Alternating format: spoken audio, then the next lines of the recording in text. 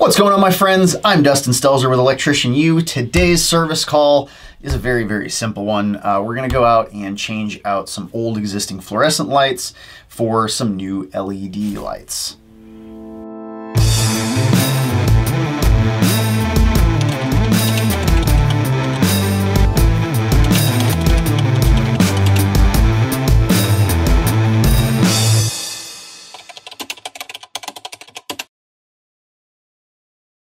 I love jobs like this. This is super simple. This is probably going to take me about 20 minutes total from the time I get up there, pull the old ones down, put the new ones up. But I figure it gives us some talking points to talk about my method and what I do and how I do it. The first thing that I'm going to do is go up and take the existing fixtures out. This is rather simple. A lot of times when you take the cover off or the lens off one of these fixtures, you'll break them, so just kind of be careful not to break them. Most of the time you're going to find that they're screwed in to the sheetrock and they're being held on the sheetrock with toggle bolts rather than screwed into wood. Just the chances of you actually hitting wood are a lot more slim than they are of you just having an open space. So you're going to be dealing with toggle bolts most of the time. When I unscrew toggle bolts, there's kind of a methodology with toggle bolts so they don't just sit and spin up there. You kind of have to pull down on the fixture a little bit and keep pressure with your drill. You're pushing up with your drill and pulling down with the fixture. If you just push up, the thing's just going to sit and spin and you're not going to get anywhere with it. Another thing that I'm really big on is trying to make sure that you're taking as few trips up and down ladders as possible. So like I like to kind of do one thing. I talk about this in a lot of my videos. I like to do one kind of thing over and over and over and then go to the next kind of thing. So like I'll go and remove all of the fixtures and then I'll go put all of the fixtures up. So in this situation, really, it's not going to matter. You're still going to be going up and down ladders all the time. But when you see me taking lamps out of the fixtures or putting lamps up into the fixtures, usually I'm going to carry the belly pan and the lamps and the diffuser when I'm coming down the ladder or when I'm going up, instead of taking a trip up every single time and going back down every single time.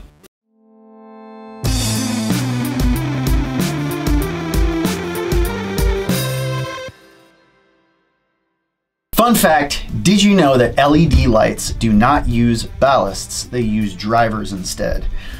Difference between a ballast and a driver, essentially they're the same thing, but a ballast just takes one voltage, changes it into a different voltage, whereas a driver does that, but it also changes AC power to DC power. Now if you notice in these existing fixtures, there's actually two ballasts.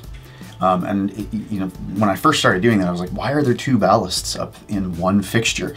And back then, you know, these are old magnetic ballasts. They probably just had a lot of 2-lamp ballasts laying around in the manufacturing process. It was probably cheaper than manufacturing a 4-lamp ballast or trying to find a 4-lamp ballast. So you'll see a lot of older fixtures done this way, especially like T12 fixtures, but they will take two 2-lamp ballasts and then they'll wire everything on the tombstones in a configuration so that they'll work together as a total 4-lamp solution with those two ballasts. And then what are tombstones? So tombstones are the things at the ends. You'll probably hear them called tombstones a lot, but there's different styles of tombstones. Some of them are twisting and locking. Some of them just snap into place. Some of them are shunted. Some of them are unshunted. We'll worry about that in a different video. But the tombstones are the ends where the pins of the lamps snap in place. Now you'll notice that I'm going and grabbing a box that's already been opened. One thing I should probably mention, before you go through all of the effort of taking all of these fixtures down, it's a really good idea to open up the boxes and see what you're working with first. So I did that, I just didn't have any footage of it to show you. But if I have brand new lights, I will always open these lights, make sure everything's gonna work with what's there before I go up and start taking everything down, because the off chance that I'm wrong and I take everything down and I come back down and open up the boxes and it's like, oh crap, these aren't gonna work. Now they don't have any lights. So you might have to like go put everything back together. So it's just a good idea, you know, anytime you have new boxes of lights and things like that, before you start taking old stuff down, always open up the new stuff and just make sure it's gonna work. Now the first thing to do when you open up the new fixture is you need to measure out the holes inside of the fixture. Every fixture is gonna have these little holes at the end, and that's where it's meant to secure the light up into whatever you're mounting it to. So I always try to measure what that is, and then I go up in the ceiling, and the first fixture actually worked out just fine. I was able to reuse those holes. I didn't have to do anything different. The second fixture, however, the holes didn't line up, so you'll see me having to make new holes to make that work. But that's why you always measure everything out first and go and check it.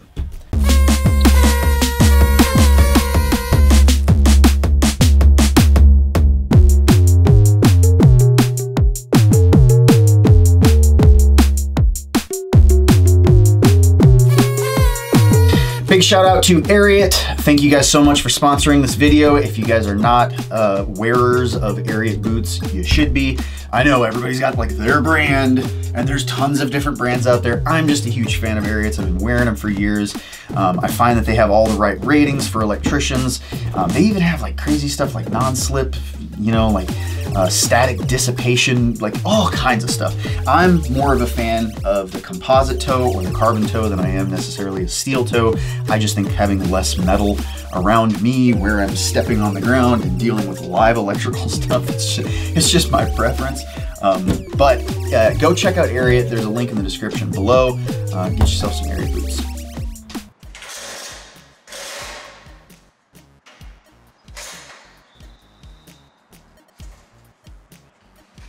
Now what you see me doing is I'm actually stealing the plastic bushings out of the other fixtures. There's little half-inch plastic bushings that they put in, and that just bushes the metal opening where the wires come in so the wires don't get all nicked up and scratched.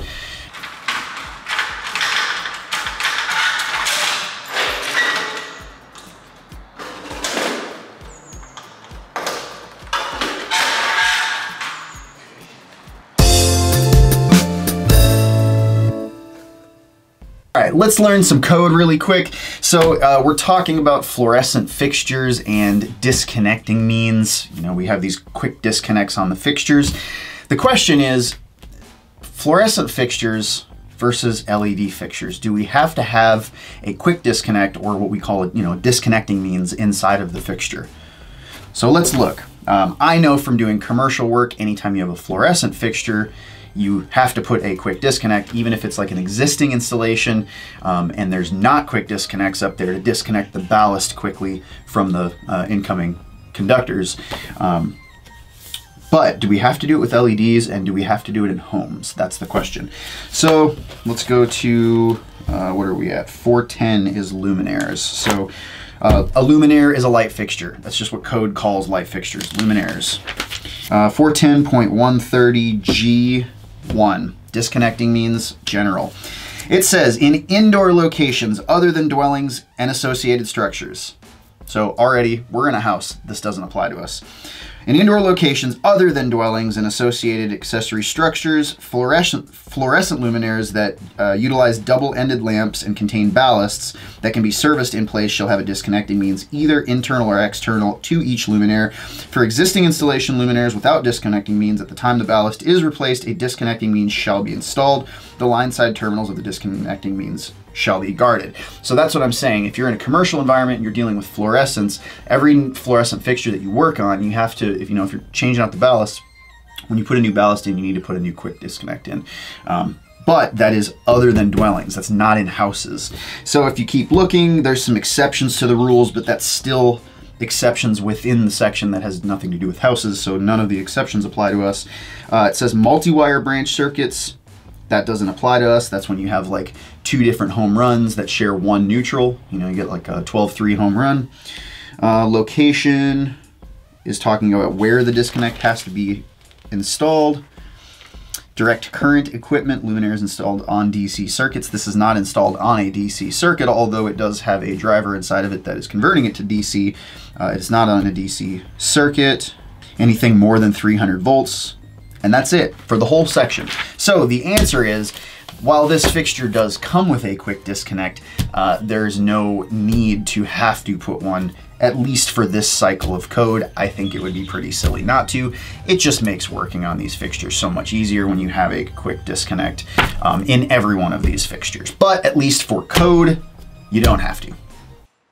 All right, so the next thing that I'm gonna do is I'm gonna put brand new toggle bolts in these new fixtures. I always prep the toggle bolts first. I stick, take them apart, stick the bolt in put the toggle end just barely on the top.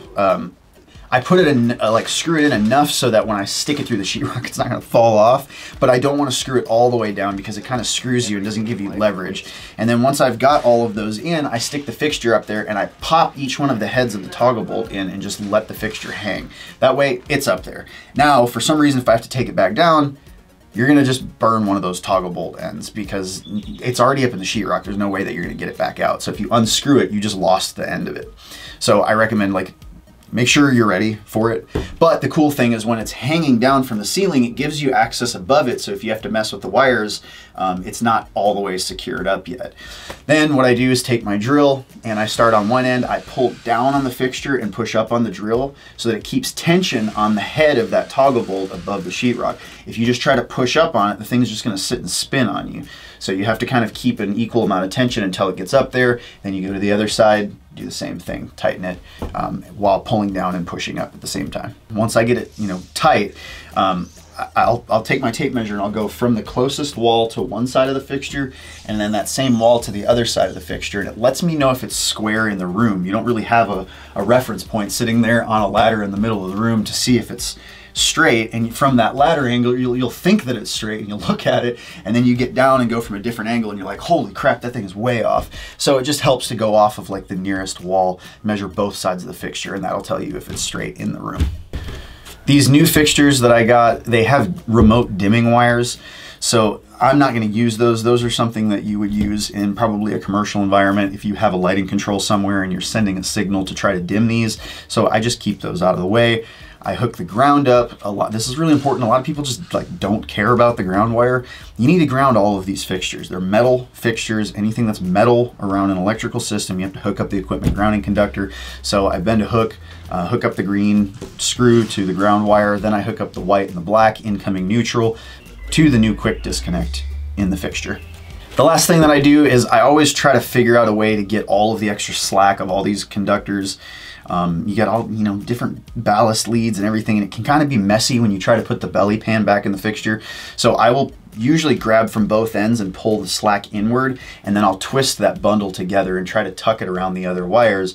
And I try not to do it in a pain in the ass way, so like anybody that has to come and fix it, or if I have to come back out and do something with this, it's not like a tangled crazy mess. Usually if you just kind of twist in one direction, it gets everything going the same way and it stays up there really neat.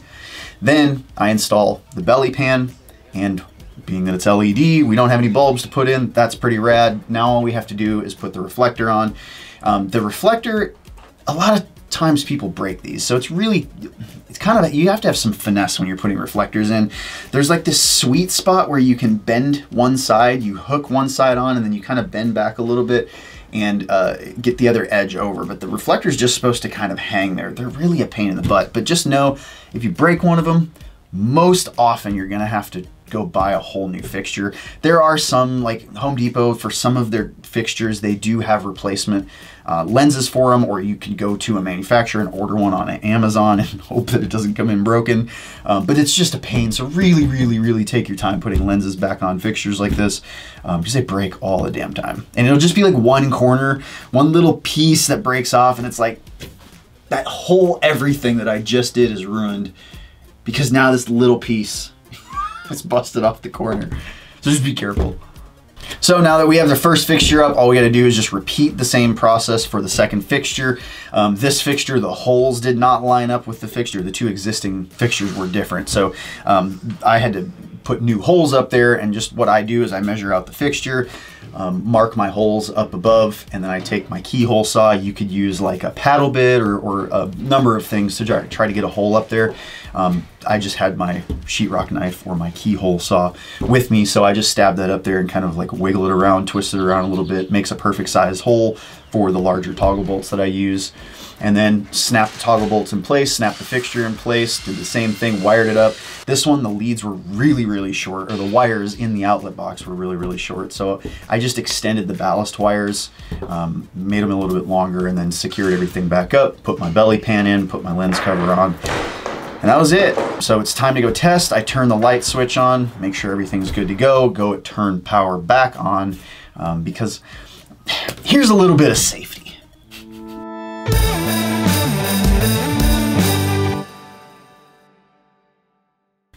All right, so there's some theory, right? Like if I have a light switch in a room, I can very easily just shut that light switch off and go safely work on the light fixtures in the room. If nobody else is around, that's fine.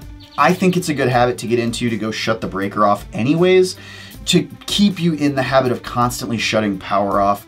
If you have the availability to turn power off when you're working on something, shut the power off. Yeah, it might suck that you gotta like get off your ladder, go outside, flip a breaker, come back inside. Oh darn. But people get shocked and it's just not worth the risk. I'm not talking about big industrial environments where you're wearing flash suits and working live is something that you have to do, or there's certain emergency instances where working live, like we make PPE just for doing live work. I'm not against doing work live, but I am against taking unnecessary risks with your life. And I think that it is a good idea to go shut a breaker off, especially when there's other people around. I can't tell you how many times I've had a customer walk up and I'm working on a light and they walk around. For some reason, they're trying to like turn on other lights and they're not thinking about it. And they're just like hitting every light switch and then boom, they shock me. So it doesn't happen anymore. Now if I see a customer and I'm working on something and they're going for a light switch, I'm immediately like, stop, don't do that. But it happens, so it's better just to turn the circuit off anytime that you're working on anything, just to make sure you're not gonna get shocked. Now, granted, the same thing could happen. Somebody could walk outside of your electrical panel and be like, wonder why that breaker's off. Bah! Turn it on and shock you. I know people that have gotten killed because that exact thing has happened. So just be careful, you know, we're not gonna get into whole like lockout, tagout procedures here for working on home wiring systems, but I figured, you know, it's at least worth it to mention. Be safe, minimize your risk, don't do hot work if you don't have to, but when you have to, make sure you got the right PPE gear and work hot because we all have to do it. All right, folks, pretty easy, very easy little service call. I try to do little stuff like that every day, so I'm just like making, you know, a decent money. Like that was a good job because I was able to charge a lot of margin on the light fixtures. It took me very little time, so I charged my hourly rate for the time that it took me to travel, to go get all of the materials and to do all the work. So that was a very, very high margin job. I love little jobs like that. So let me know in the comments if you guys think you would have done anything differently, if you like those jobs, if you hate those jobs, if there's other code articles that you think we should have talked about. Any suggestions that you guys got, we're all ears. I love you crazy people, and I will see you in the next video.